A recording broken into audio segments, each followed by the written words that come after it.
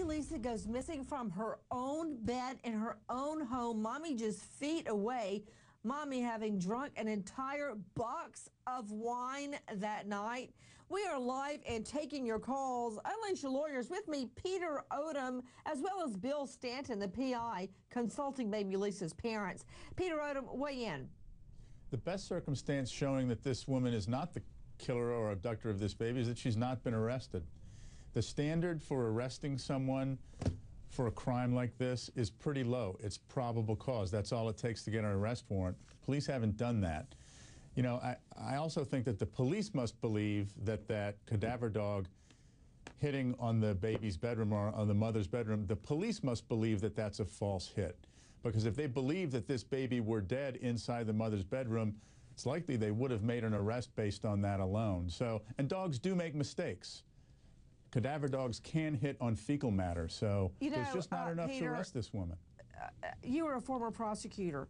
You were a prosecutor before you became a defense attorney. So arguing to me that dogs can make mistakes, that's really not getting anywhere. Out to Ginka Soros, there is a vigil that is set up, and I'm wondering why the mom is not making public pleas. Nancy, we can only surmise of why she isn't doing it. I mean, consciousness of guilt versus so distraught she can't show her face publicly at this point of time. I think only she can answer that question. Take a listen to what the mother has to say. The cadaver dog, it's not true. It didn't happen. I passed the lie detector test. I passed. They told me I failed as a tactic. I'm okay with talking to them. I mean, I don't have anything to hide. I'm not okay with answering the same questions repeatedly. You know, I have the same answer because it's the truth. Out to Sergeant Scott Haynes, sheriff's officer joining me out of Santa Rosa County, Florida. Sergeant, thanks for being with us. So far, the mother has not been arrested. That's true. What do you think is going on inside the investigation? There's plenty of times when law enforcement officers are working investigations and they have very good ideas, if not know who committed the crime.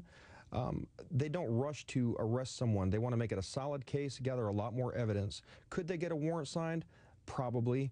However, they don't want to ruin a case by making an arrest and not having everything sealed up as they need to. You heard the chuckle in the woman's voice when she was talking about answering questions. A mother who lost a child wouldn't be laughing and chuckling under her breath in a situation. That's very bizarre behavior. I found that very disturbing. To Judy Ho, psychologist out of LA, she's actually laughing.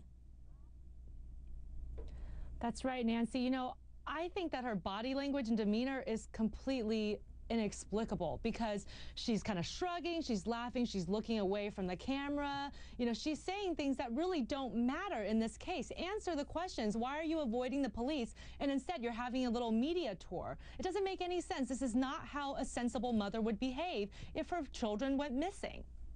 Take a listen to the mom. It makes you wonder, had they cast their net wide enough, maybe she'd be home. We would do anything. I mean, there's nothing in this world, and I think he agrees, that we wouldn't do to get her back. I never thought someone would steal one of my babies. You don't, even if you see it on the news, you don't think it can happen to you. I think she's with a family somewhere, and I think she's being loved. You don't take a baby to hurt her. You just don't. And human trafficking is real. I have always felt like she's okay and that she's going to come home. I've never lost. Well, it's not because you're helping, Mommy. Why don't you start with a walk down to the police station and full cooperation? When we come back,